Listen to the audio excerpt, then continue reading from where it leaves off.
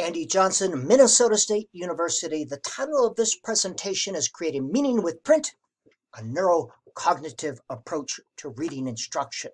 We are going to start by looking at two common and not complementary models, theoretical models of reading: the phonological processing model and the neurocognitive model. These are two common ones, and they help us understand how the brain creates meaning with print. This is key to designing effective instruction and reading interventions. So let's start with the phonological processing model. This is an outdated view of reading, but it is too common today. It's a bottom-up view that says that reading is simply a matter of looking at the input, the text data. From there, it moves to the thalamus, the relay station in the brain. We process it letter by letter, and it goes up to the cortex. That's a bottom-up view of reading. And according to this model, reading is simply sounding out words. Ma, a, p. Good readers are good sounder-outers. According to this model, reading is said to involve 4 sub-processes that happen in an instance. You perceive the words and letters. You put sounds to all the letters in each word. You put individual sounds together to create words, and you put the words together to create ideas. This all happens in an instant, in a millisecond, and magically you are reading, or so it says. According to this model, reading creates a form of speech in the head with which the reader listens to while reading. This simple view of reading is what James Hoffman calls it the one-way flow of information. Words on the page hit the eyeballs, go to the thalamus, the relay station in the brain, and then up to the cortex. That's what reading is according to the phonological processing model. According to this model, struggling readers have sounding out word deficits. We want to make them better sounder-outers. So a struggling reader simply needs more sounding out word instructions, or so says the phonological processing model. The goal of reading instruction, according to this model, is to create good sounder-outers. To have children bark at print, to respond to stimuli. That's what reading instruction should do. But sadly, what happens? With all this sounder-outer instruction, students get marginally better at sounding out words in isolation in the short term. You get a little blip, but that blip does not transfer to authentic reading situations, and it does not help students create meaning with print. It does not enhance their ability to create meaning with print. There is little transfer of these sounder-outer skills to authentic reading situations, to reading authentic texts. Yes, I can sound out words there, but I have to read the gosh darn textbook over here. Long-term, there's no significant improvement in comprehension, in students' ability to create meaning with authentic text in this isolated sounding out word instruction or interventions that often occur. And with this model, theories are used to understand a set of facts, used to help us understand phenomena. But if theories don't account for all the data, they are of little use, and the phonological processing model does not account for some very important data. For example, proficient readers don't look at every word on the page. We only look at 60% of the words on the page. Our brain tricks us into thinking that we're actually looking at each and every word. As well, when we read, our eyes do not move in a straight line from left to right. It's more like hummingbirds going back and forth, and the dot represents where the eyeballs actually landed on. This is eye movement research, and you can see the numbers represent the order in which they landed. 1, 2, 3, 4, 5, 6, 7, 8, 9, 10, 11. You see how the eyeballs kind of go back and forth, regressions. Where they stop is called the fixation. The skips are the saccades, and going back is called the regressions. The phonological processing model does not account for that data as well. Proficient readers often insert words that aren't there but are still semantically or syntactically correct. The boy run down the road. Meaning is retained. It's semantically correct. So something's going on besides bottom up. As well, the girl jumped on the bed, noun for a noun, that's syntactically correct. Something's going on here. And the big thing, almost 10 times more information is flowing from the cortex down to the thalamus than from the thalamus up during the act of reading. For example, we encounter the words on the page, hit the eyeballs, go to the thalamus, go up to the cortex, yes.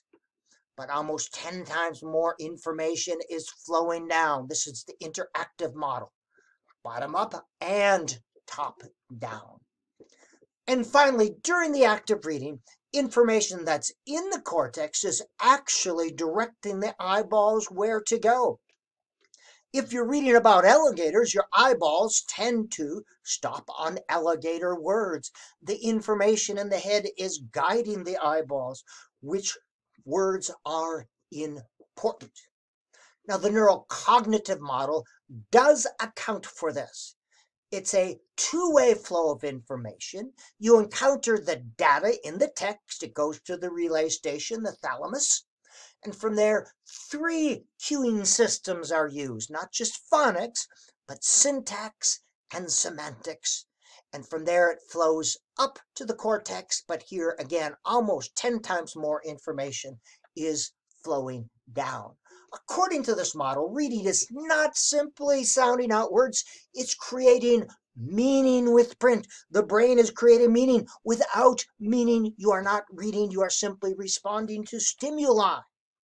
The brain uses not one cueing system, not just phonics, but 3: semantics, background knowledge, and syntax. And we'll take a little more look on that in just a minute. And the reader uses what is in his or her head to make sense of what's on the page. What is in the head is incredibly important in creating meaning. And that's what reading is, creating meaning with print. Now, the 3 cueing systems are used to recognize words. That means you see a word in print, it's in your lexicon, and you recognize it. Oh, that's what it is. We use semantics, which is meaning or the context of the sentence. This is the most efficient way to recognize words. The monkey ate a most of us know it's banana because we're using context quickly and easily. We use syntax, which is grammar, word order, sentence structure. She blanked down the hill. We know that's a verb. We know that's a verb in that sentence. Fish do something in the water. The something, we know that's a noun. We are using grammar and word order and sentence structure to help us create meaning with print. We are not looking at each word. We are not sounding out each individual letter in each individual word. That would take up too much space. The phonological or graphophonetic system is sounds and letters. That's the least efficient in terms of space and working memory and time, because we can hold 7 plus or minus bits of information in short-term memory. And think about it. You could hold 7 letters for about 15 seconds. 7 words or 7 ideas. If you're holding 7 letters, you don't have a lot of space there to process meaning.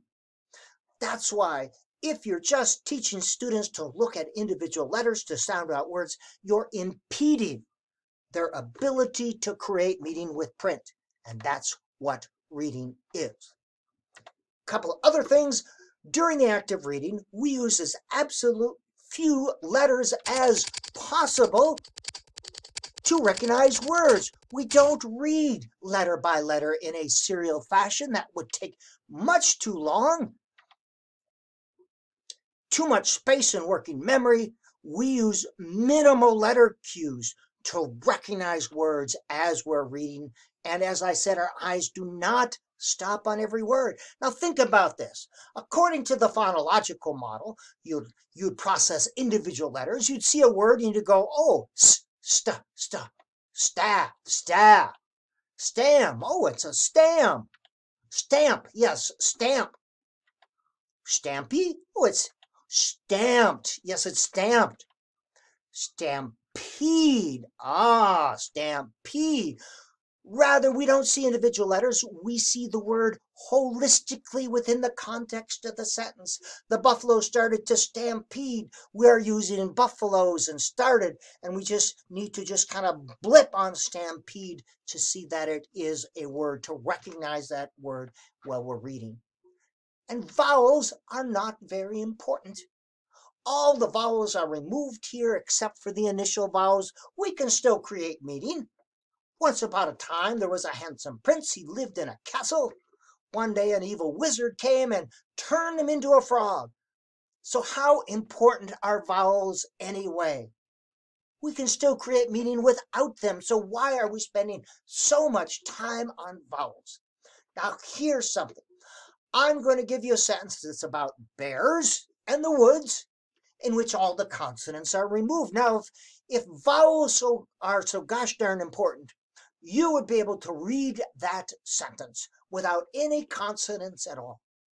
But you can't, I would imagine. Now, same sentence with all the vowels removed. Most of us would say, oh, the big black bear ran through the woods, or something like that. Because the consonants and the context and grammar and word order are much more important than individual vowel sounds, which are not very important at all. And I want to give you, some people still say, well, the 3 cueing system, that's debunked, that's crazy. I'm going to give you some proof. 110 words here. Read the paragraph as quickly as you can. Billy was traveling from Minnesota to California. As he was driving through South Dakota, he stopped at a rest stop to stretch his legs and buy a can of pop. Okay, you get the idea. You don't have to read the whole thing. All right? Now, I ask students to read the same 110 words a second time. Listen what happens. Away drove and car his in jumped. Could he as fast as ran Billy. These are the same 110 words, but they're backwards. You are deprived of context and syntax. So you're reading individual words, much like a struggling reader, very stop and go types of reading. There's a difference in eye movement, fluency, pace, stumbles, and self-corrections. Because we're reading like struggling readers who focus just on letters and words instead of context. Same order, deprived of grammar, punctuation. If reading was simply sounding out words, your rate, accuracy, and fluency would have been the same in both paragraphs, but it was not. So what are the implications? Reading instruction and intervention must include activities that develop all 3 cueing systems. And I'll show you some of those in just a minute. Reading instruction should be meaningful, using real text, not authentic text, to the greatest extent possible. You need to limit. Yes, there needs to be some isolated word study, some of it, but as little as possible. That means students should be using analytical phonics instruction, in which they analyze words in the context of a sentence or words in the context of what they're reading to the greatest extent possible. And I will show you in my next video some strategies based on the neurocognitive model.